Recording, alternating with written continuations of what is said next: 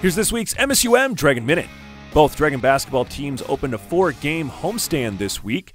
The women got off to a strong start with wins over Minot State and UMary to extend their winning streak to 5 games. Junior guard Jackie Volkert averaged 16.5 points and 7.5 rebounds per game to lead the team, while sophomore Megan Hintz averaged 16 points. The men fell to both Minot and Mary to open the homestand despite back-to-back double-doubles from junior guard Trayvon Code. Swimming and diving was on its annual winter training trip and competed in the St. Pete's Classic Relays in Florida and won the 3x100 breaststroke relay.